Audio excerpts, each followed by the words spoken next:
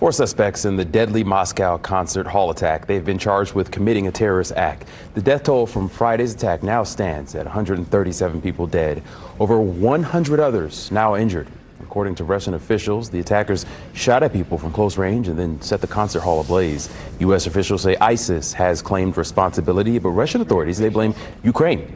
Ukraine denies those allegations. President Putin is now vowing retribution and oblivion. His words tonight for those behind the attack.